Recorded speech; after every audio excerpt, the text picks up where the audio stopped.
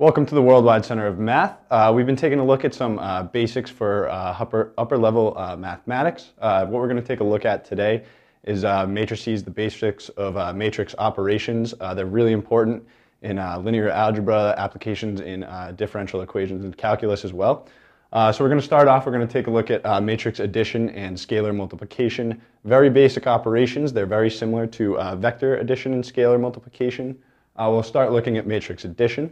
You add matrices component-wise, so basically what that means is whatever entry in the first matrix and whatever entry in the second matrix in the same position, those are added together to form the resultant matrix. The result will be in the same position in the resultant. So we have m by n matrices A and B. M by n simply means m rows, n columns, and we have A plus B equals C. The resultant matrix is also an m by n matrix. And as I said, Aij plus Bij equals Cij, where Aij denotes the number in matrix A in the ith row in the jth column. Same with B, and as you can see, they add together component-wise to get Cij. Because of this, you can't add matrices that are of different sizes. So if someone asks you to add a 2 by 3 to a 3 by 2, that's not possible. So we're going to take a look at just some basic examples here. We have matrix A1, 2, 6, 1, 4, negative 3, 3. Matrix B, negative 7, 1, negative 8, 2, 5, 3. A1 plus B1, we're just going to add component-wise. So you have 2 plus negative 7, 6 plus 1, etc.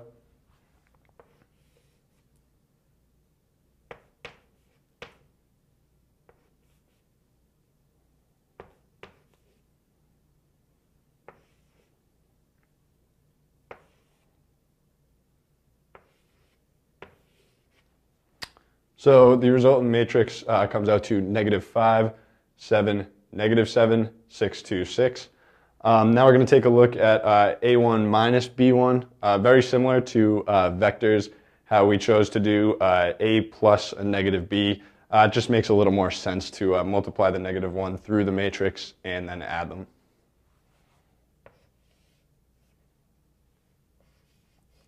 So it's going to be 2 plus 7. So that's going to be 9, 6 minus 1,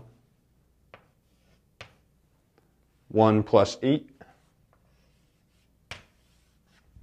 and then 4 minus 2, negative 3 minus 5, and 3 minus 3.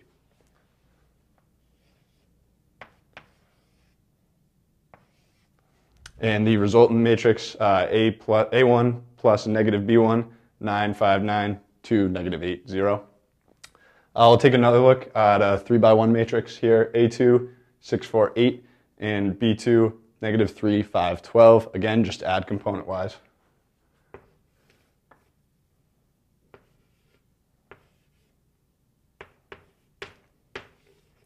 And the resultant matrix is also a 3 by 1 matrix, 3, 9, negative 4. So now we're going to take a look at scalar multiplication. Again, very similar to vector scalar multiplication. You do it component-wise. So we have NA, where A is an m by n matrix, equals B, which is also an m by n matrix. And the entries of B, Bij, are going to be just n times each entry Aij. So we'll just take a look at some examples. It's easiest to demonstrate scalar multiplication through that. So we have 3 times A1. Remember A1? Over here, all you do is multiply each component by 3.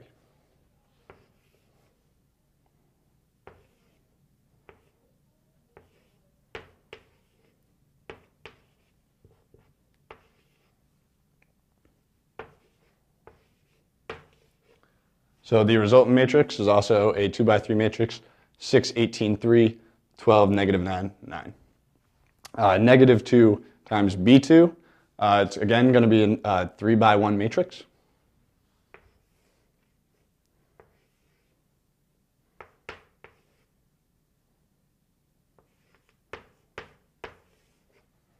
And the result is 6, negative 10, 24. And last we'll look at 4 times A1. So again, just multiply A1 component-wise by 4.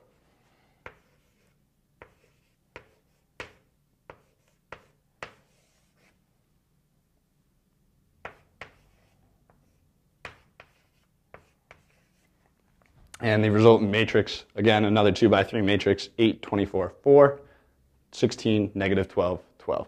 So again, matrix addition and scalar multiplication, very simple. Make sure you're doing it component-wise, and make sure that you're always adding matrices of this, matrices of the same size. Thank you for watching. For more math videos, please subscribe to our YouTube channel here. Or for additional resources, including affordable digital textbooks, please visit centerofmath.org.